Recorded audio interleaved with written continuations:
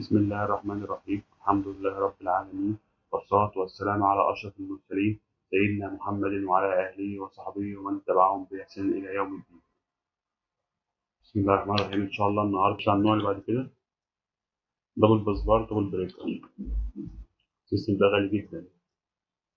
يعني احنا في السيستم اللي فات كان عندك باسبار واحد اتنين ديسكونكت، لا هنا في اتنين ديسكونكت واتنين باسبار وسيت بريكر، يعني بير واحدة بس فيها اتنين سيركت بريكر واتنين ديسكونكتور، كل واحد ليه اتنين ديسكونكتور قبله وبعده وبس قبله كمان، وبسبرة هنا وبسبرة هنا. يعني ايه بيقول لك كل بي ليها اتنين سيركت بريكر، يعني لو سيركت بريكر وقع هتفصله وتشغل السيركت بريكر التاني ويفضل على نفس البسبرة مفيش مشكلة غير التاني. يعني لا لو بريكر وقع هتنين على البسبار التاني بالديسكونكتور التاني، لا هنا هتنين على البسبار التاني يفضل شغال عادي مفيش مشكلة، فاصل ده ومشغل ده على طول.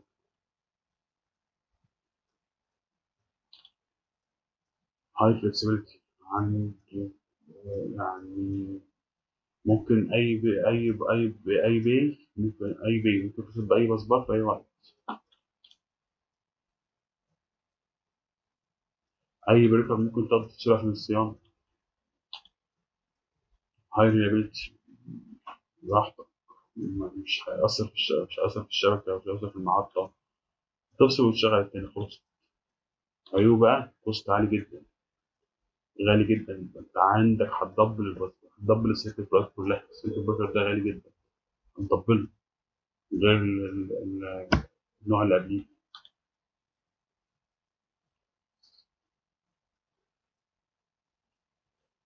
يقول لك هتفقد نص السيركت فور بريكر لو حصل، لو اسمها اف سيركت ار نوت كونكتد تو بوست، يعني انت لو مش مشغل السيركت على البسبارات على اتنين بسبار، لو مشغل السيركت على اتنين بسبار حصل فولت هيضطر تفصل السيركت كلها. ده بيستخدم في الاكسترا هاي فولت سبستيشن عشان بسبب ان هو غالي، في الامبورتنت سبستيشن بس هاي باور. نخش على نوع جديد دبل باسبار وسط ترانسفير باسبار. تمام. مميزات النوع ده ايه؟ هتلاقي ان هو مور فليكسبل في الاوبريشن. ها الاقصى واحد اقوى واحد فيه ريلابيلتي. تمام. لو بريكر وقع، لو بريكر فين، لو بسبار بريكر فين في البسبار، لو البريكر بتاع البسبار ده وقع هيخلي سيركت بس واحده تطلع. يعني ايه؟ يعني ايه لو بريكر فين؟ لو بريكر فين دي يعني ايه؟ بريكر فين يعني بسبار من البسبارات دي، السيركت بريكر اسف، السيركت بريكر ده او السيركت بريكر ده فشل ان هو يقفل. بمعنى قعدت ان هو طلع من الخدمه مثلا وحاولت تقفله ما قدرش يقفل، حاولت تقفله مره ثانيه ما قدرش يقفل، فده بريكر فيل. البريكر فيل ده بيخلي المحطه كلها تقع، لانك ما عرفتش تفصل ده وتفصل كل البي اللي على البسبار وتوصل عليها البريكر ده تاني. عندك بي، عندك هشرح كده بسيط بسرعه كده. بريكر فيل عندك، بسم الله الرحمن الرحيم، عندك بسبار سيركت بريكر اسف ما فصل. تمام. فصل ما رضاش يتوصل تاني، فكده في فولت. عشان تعمل مينتيننس ده لازم تطلع البي كلها، لازم تطلع كل البيز اللي على نفس البسبار ده. فهنا لا، في النوع ده لا، بتعمل حاجه اسمها باس ترانسفير مع الباس كابلر، هتخلي تطلع قدام الخدمه بس تشغل نص ونص، نص البسبار اللي فوق حته فيها الفولت ونص البسبار اللي تحت تشتغل فيه. اي قفل وفتح بيشتغل عن البريكر. ماشي تمام. عشان الفلكسبيليتي اللي فيه اي قفل وفتح للبيز بيبقى عن طريق البريكر، فده بيخليه سهل في الاوبريشن، مفيش تعقيد مش معقد في العمل يعني. تمام. لو في مشكله على البسبار نفس مشكله البريكر فين، ما انتش محتاج تفصل البيز كلها اللي على البسبار، لا تفصل البي اللي فيها المشكله.